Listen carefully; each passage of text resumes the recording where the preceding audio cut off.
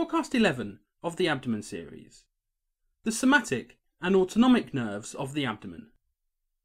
This podcast is going to describe both the autonomic and somatic nerves of the abdomen, and will finish by detailing abdominal referred pain. So I'll start with a brief overview of the somatic nerves, as these are relatively simple, and then I'll move on to the autonomic nerves towards the end of the podcast. Now in podcast 9, I detailed a series of nerves that run along the posterior abdominal wall. There was the subcostal, iliohypogastric, and ilioinguinal. Now, as we noted in the thorax, the intercostal somatic spinal nerves formed horizontal bands across the chest, and this banding continues across the abdomen. The intercostal nerves that extend along the side of the ribs now extend inframedially onto the anterior abdominal wall, and this means that T5 to T8 nerves innervate the skin overlying the hypochondriac and epigastric regions. Nerves T9 to 11 innervate the skin over the lumbar and umbilical region, with the skin over the umbilicus being specifically innervated by the 10th thoracic spinal nerve. T12 nerve is specifically named as the subcostal, and the L1 nerve, which gives rise to the iliohypogastric and ilioinguinal nerves, innervate the skin of the inguinal and suprapubic region, with the skin overlying the pubic symphysis being specifically innervated by the ilioinguinal. So in this second part of the podcast, I'm going to detail the autonomic nerves of the abdomen. The autonomic nerves of the abdomen often cause much confusion, so what I want to do in this podcast is to try and make the whole system a lot simpler. And to do this, I'm going to start off with a few definitions. So by now, you all should be familiar with the differences between the somatic and the parasympathetic divisions of the autonomic nervous system. The sympathetic is involved in fight or flight response, and the parasympathetic is involved in the rest and digest response. So for the gastrointestinal tract, this means that all the sympathetic fibres are going to vasoconstrict the blood vessels, reduce intestinal secretions, and inhibit peristalsis. And this vasoconstriction frees up blood and energy for the respiratory and muscular systems. Conversely, all parasympathetic fibres are going to cause vasodilation of the blood vessels, increase secretions, and promote peristalsis. And this is clearly going to aid digestion. So you should be fully aware of the specific effects of each division of the autonomic nervous system.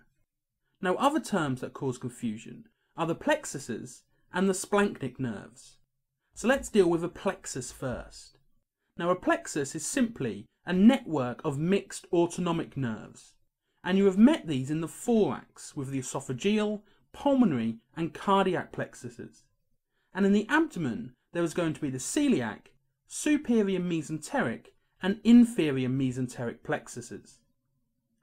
This relationship between the main arteries of the gastrointestinal tract and the plexuses is important, as it allows these plexuses to send out parasympathetic or sympathetic fibres towards the organs by piggybacking on the arteries that supply them, and these are via periarterial plexuses.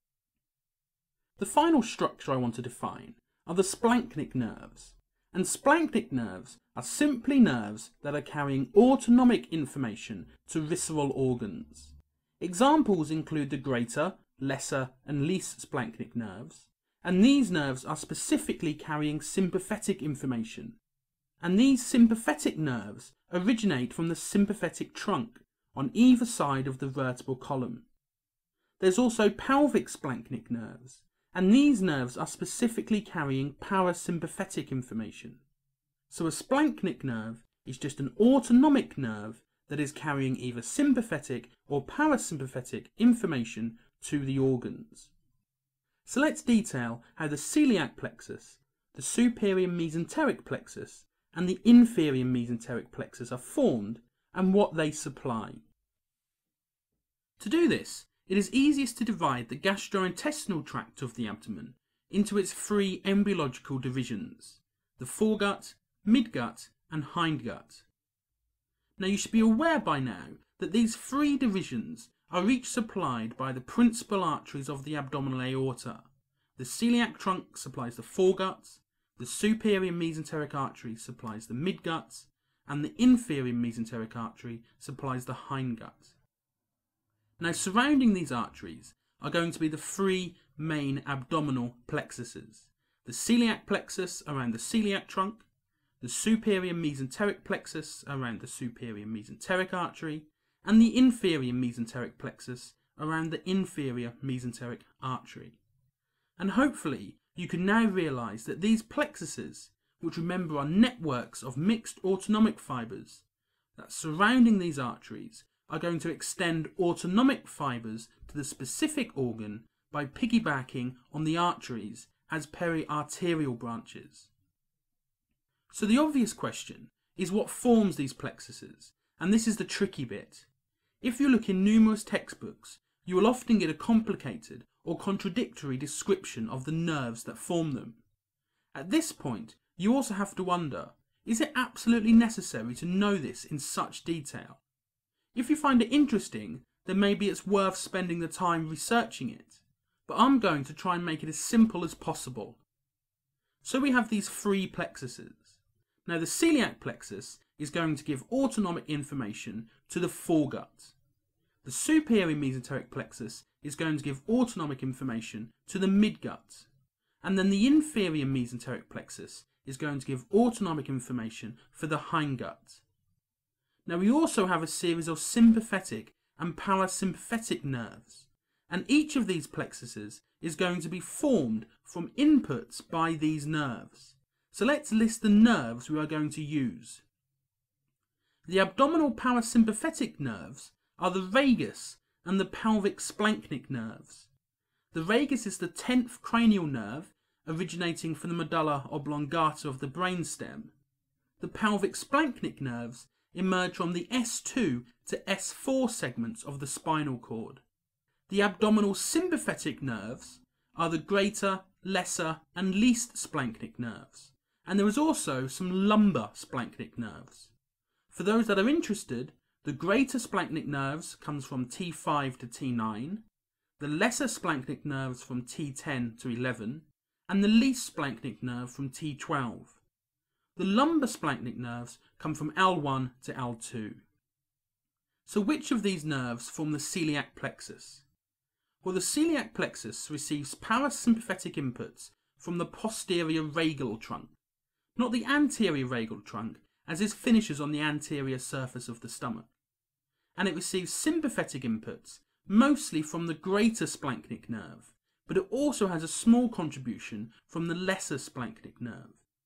So celiac plexus primarily formed from the posterior radial trunk and the greater splanchnic nerve. So which of these nerves form the superior mesenteric plexus? Well, the superior mesenteric plexus is in connection with the celiac plexus, which is superior to it. And along with these inputs, it also receives parasympathetic inputs from the posterior radial trunk and sympathetic inputs from the lesser and least splanchnic nerves. So the superior mesenteric plexus is primarily formed again from the posterior radial trunk and from the lesser and least splanchnic nerves. The third of these prevertebral plexuses is the inferior mesenteric plexus. This is connected to the superior mesenteric plexus via the intermesenteric plexus, and it also receives parasympathetic inputs via the pelvic splanchnic nerves. Remember, these come from the spinal cord's S2 to 4 segments. Its sympathetic inputs come from the lumbar splanchnic nerves, and remember, these come from the L1 to 2 spinal cord segments. You should notice that the vagus nerve does not form part of the inferior mesenteric plexus, and therefore the vagus nerve finally finishes after descending from the medulla through the neck and abdomen to supply up to the proximal 2/3 of the transverse colon. The final organs to mention in the abdomen are the kidneys, and these are supplied by the renal plexus, which is formed from the posterior radial trunk and the least splanchnic nerve. So the main take-home message from the description is that the celiac plexus, the superior mesenteric plexus, and the inferior mesenteric plexus surround the three corresponding arteries, and therefore the celiac plexus supplies the foregut, the superior mesenteric plexus supplies the midgut, and the inferior mesenteric plexus supplies the hindgut. The celiac plexus is formed principally by the posterior radial trunk and the greater splanchnic nerves. The superior mesenteric plexus is also formed by the posterior radial trunk and the lesser and least splanchnic nerves, and the inferior mesenteric plexus is supplied by the pelvic and lumbar splanchnic nerves. If you want to know details beyond what I've mentioned here, then you can do a review of the textbooks and various other teaching resources available, but for now I think that's enough. So to finish the podcast, I want to discuss referred pain of the abdomen. There are two types of referred pain I want to detail, and that is visceral or poorly localized, and somatic or localized pain. Let's start with the visceral or poorly localized referred pain. You should remember from the thorax that referred pain is the sensation of pain from a different location to the source. So for the abdomen, this same rule applies. Pain originating from the abdominal organ due to irritation or infection is going to deliver this information via the afferent sympathetic nerves, remember also known as the visceral sensory nerves, to the spinal cord, where this information is perceived by the brain to originate from the skin that is supplied by the cutaneous nerves of that spinal cord segment. This means that the distribution of this pain is therefore going to follow the dermatomal pattern on the surface of the abdomen. So let's do an example.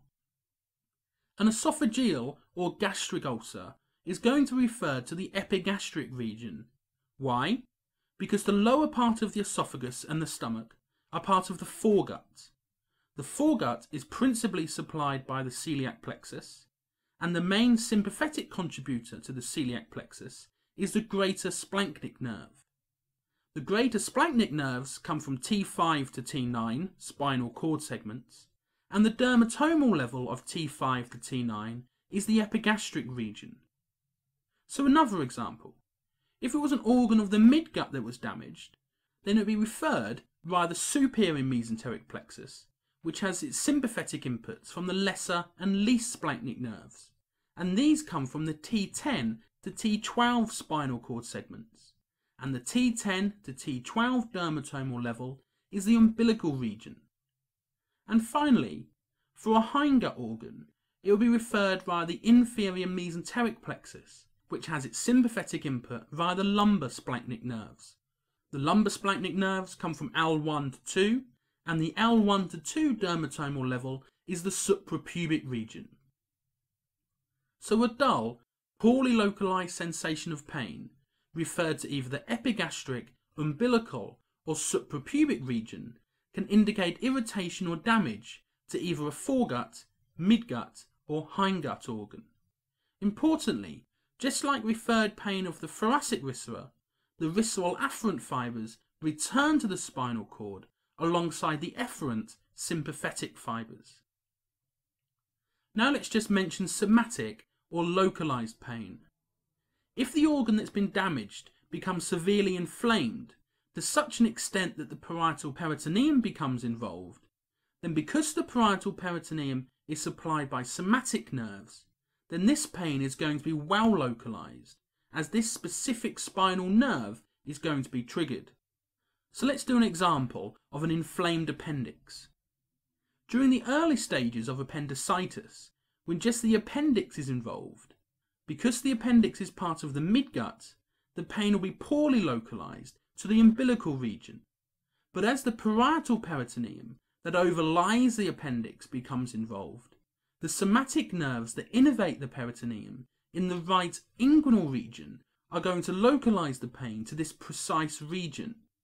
So from appendicitis, pain will initially be dull in the umbilical region, and it will then spread to the right inguinal region and will be severe. The pain will be particularly severe when the skin surrounding it is stretched. So when the area is palpated, the parietal peritoneum is stretched. When the palpating fingers are suddenly removed, severe pain is experienced and this is known as rebound tenderness. So in this podcast, I've detailed the somatic nerves of the abdominal wall and the autonomic nerves of the abdominal viscera, including referred pain. In the next podcast, number 12, I will consider some clinical aspects of the abdomen.